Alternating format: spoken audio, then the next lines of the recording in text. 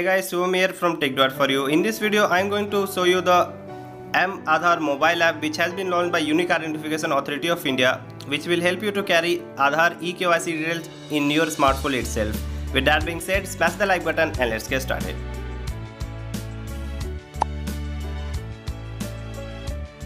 Before moving forward, click the red subscribe button and press the bell icon so that you never miss the upcoming updates. So with m-Aadhaar mobile app, it's now easy to lock and unlock your biometric details.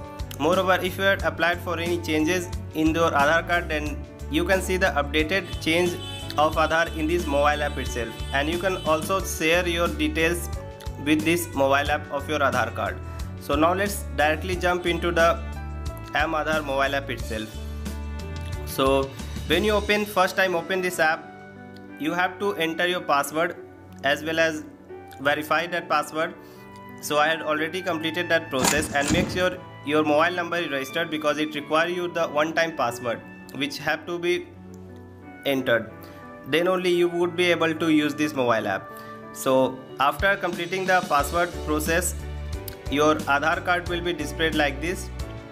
You can click this Aadhaar card to view the front as well as back view. So with this app itself, you can see your QR code as well as your Aadhaar number, your address, and all the details which you carry your hard copy.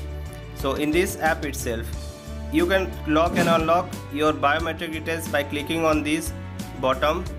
If you click on these three dots, you can click on biometric settings, and from here you can choose to if you want to enable biometric or if you want to disable it. I'll recommend that you should keep it enabled only. So after that, if you had applied for updated Aadhaar, then you can view updated profile by clicking on update profile.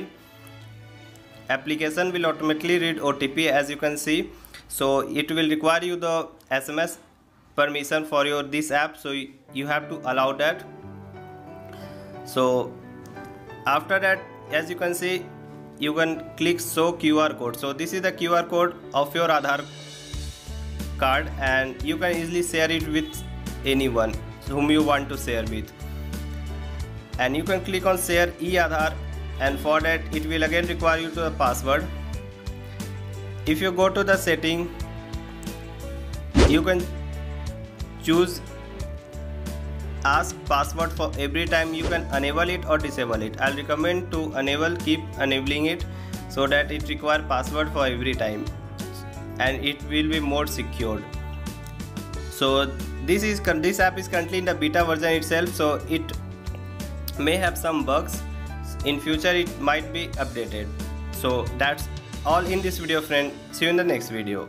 If you enjoyed this video, friends, drop a like, leave a comment if you have any questions to ask, and subscribe to this channel now as more exciting videos coming up, and do share this video with your friends and family. This is Shubham signing off.